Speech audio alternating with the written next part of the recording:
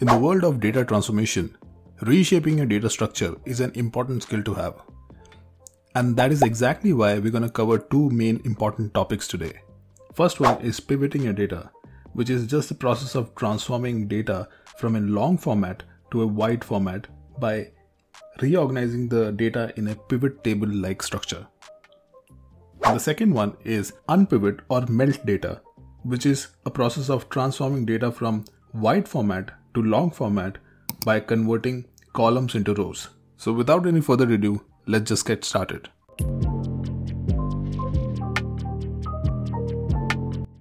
Hey everyone, welcome back. Now for today's exercise, I have created these two datasets. First one is called Pivot CSV, and this contains 3 columns: year, country, and new cases. Basically, this data represents new COVID cases which occurred in these particular years. And the second dataset, which is Unpivot CSV, is the same dataset only. However, in this we have country column, new deaths, and new cases. Now, in case you want to follow along, the links will be in the description where you can download these datasets. Now, coming back to our Google Colab environment, as you can see, I've already imported these datasets into my workspace here. And you can do the same by dragging and dropping your dataset onto this panel, or else placing your data into Google Drive and then connecting your drive using this button. Now, once you have your data, remember to copy the path for that particular dataset so that we can refer that in our code. Now, before we begin working with pivoting and unpivoting, it's important to import Pandas. Now, since we are dealing with a CSV file, let's use that CSV file to read into our environment and create a data frame.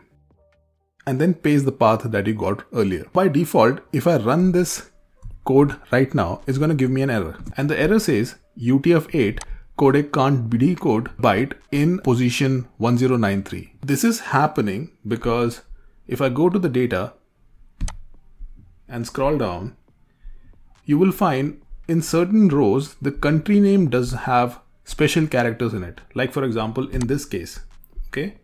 Now UTF-8 coding does not recognize these characters. So in order for you to run this or create your data frame using this dataset, there are two ways to do that. First of all, either you can clean your dataset before importing, or else you can use a special encoding technique, and that is called Latin 1. Okay, so I'm going to enter a comma here and say encoding is equal to Latin 1. Okay, now what this does is it enables the code to read each and every character.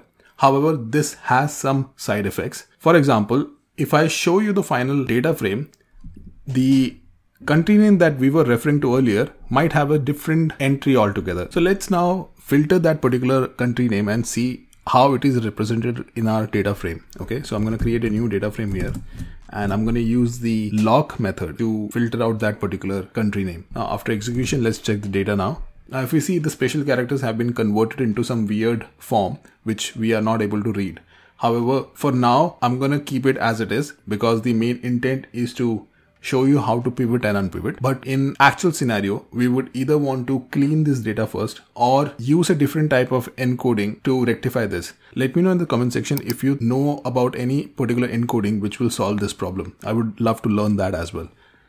Okay, moving on. Now, if I check my data once again, what I would like to do is convert this year column into column headers. So in order to do that, I'm going to use pivot. So let's create a new data frame, pivot underscore df, let's say, and I'm going to say df dot pivot. Now the dot pivot method have a couple of parameters.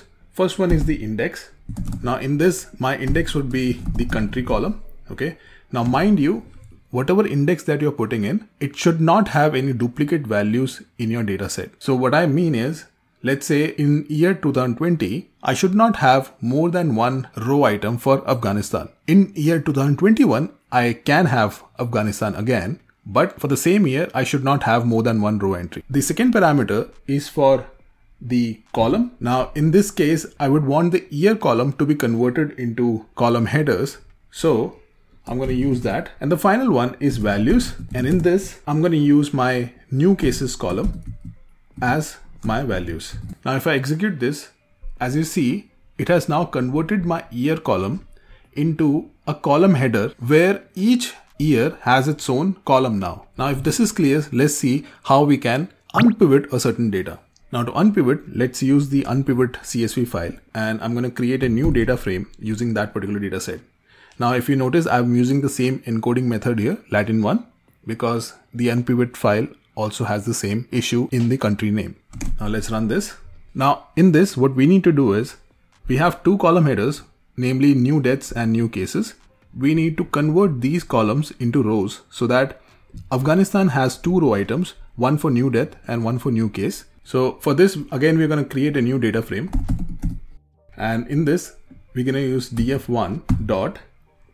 Now in unpivot, the method that is required is called melt. Okay. And you open up, and within melt, we have again couple of parameters. First one is the ID vars parameter. Okay, where we will be using the country name. Second parameter is variable name.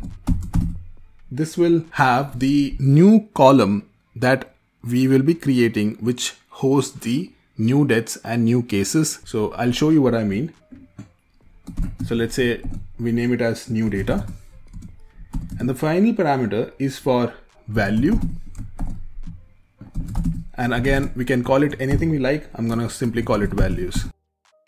Now, if you see, the columns that we had earlier, which was new deaths and new cases, have been converted into rows now. And each country will have two row items to represent that, and also their respective values assigned to this values column.